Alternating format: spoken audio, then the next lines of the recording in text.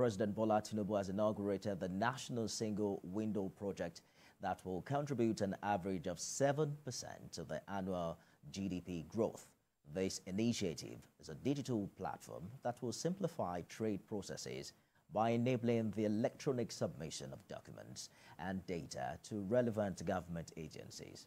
This will reduce the time and cost of doing business in Nigeria. Femi Akode has more. The Single Window Project is part of the Bola Tinubu administration's vision to grow the economy. This is expected to revolutionize trade, especially enhancing import and export, and improve the ease of doing business. This initiative will be a catalyst to achieving an average of 7% annual GDP growth.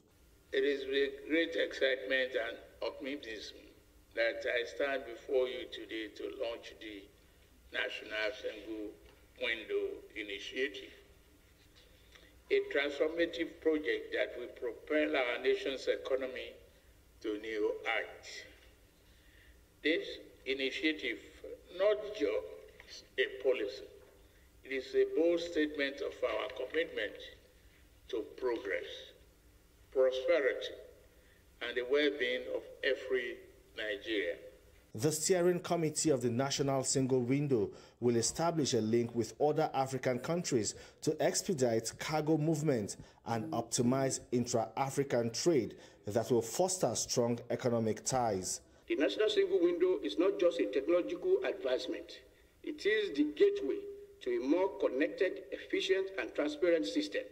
By linking our ports, government agencies, and key stakeholders, we will create a seamless ecosystem that will facilitate save time for business and open up a world of opportunity. Other members of the committee are optimistic about the potential of this initiative to leapfrog economic growth and development. The implementation plan will be on a short, medium, and long-term phases.